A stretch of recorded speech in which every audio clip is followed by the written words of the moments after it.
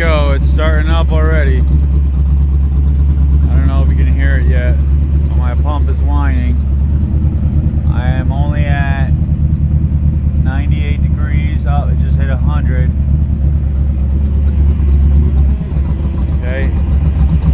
Hear that pump starting to struggle.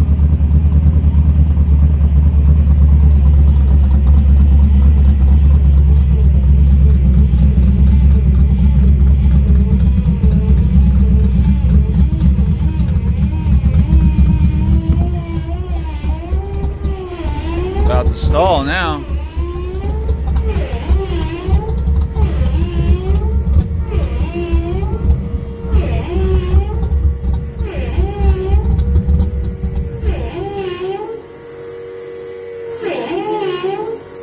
Look at that. I mean, it is not blocking the hole or nothing, man.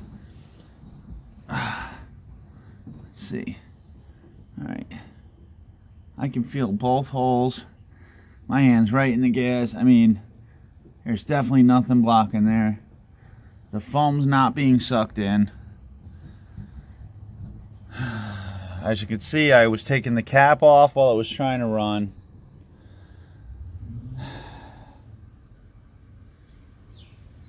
I'm just to the point of I'm just baffled. So once again, if anybody has any suggestions, I'm still having fuel problems. This is a brand new fuel pump. The only thing I can think that is maybe this is got a manufacturing defect in it or something, that it's not letting enough fuel through, but I don't understand why it lets enough fuel through in the beginning, and then as soon as the temperature starts to get anywhere, right away, you know, you hear that whining. I mean, I was at 100 degrees and it was starting already. So I don't know, I'm tempted to buy another pre-filter, but I also don't want to spend the money.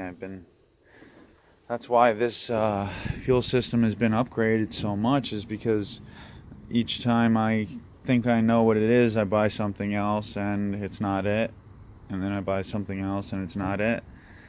So I mean, we're to the point where the entire fuel system has been upgraded. Like I said, let me come around the other side. Okay, my fuel pump is literally like right here on the frame. Let's see if I can get this camera down there. I'm not really sure. Okay, there's my fuel pump. Okay, it is brand new.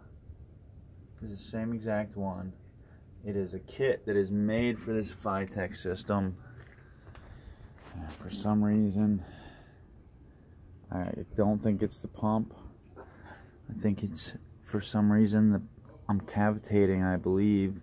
I think that's why I stalled out. I think I'm not getting enough fuel through here for some reason, but I don't understand why it would stop all of a sudden. What is keeping me from getting fuel?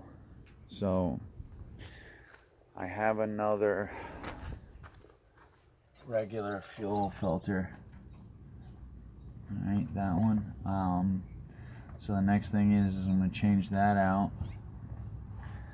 And I know everybody's saying, why don't you have a fuel gauge? Why don't I have a fuel gauge? But with all these AN fittings, in order to get a fuel gauge, I got to get more AN fittings and the fuel gauge, and I'm just kind of tapped out right now. I know come this far, spent so much money, and I'm tapped out on less than $100, but that's just simply what it is. But if anybody has any other suggestions, that is what I will be getting to. Eventually it'll have a fuel gauge on here, but I mean, I think it's pretty obvious that I don't have the fuel pressure I need. So I mean, I don't really see what a fuel pressure gauge was really going to do. More than that, I just want to figure out what's wrong. Okay, here's the I'm sorry, no, the orange wire is basically the power wire for the pump. It's going right into the Fitech. And then the negative wire is this one. I got it going straight into the battery.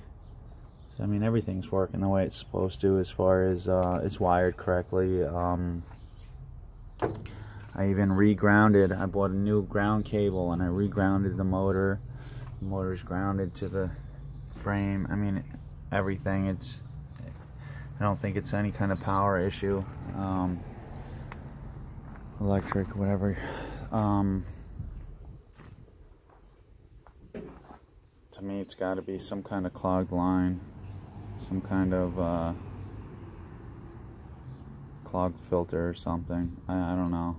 Like I said, I'm going to keep going through it until it's done, because I'm not going to give up. But if you have any suggestions, let me know in the comments.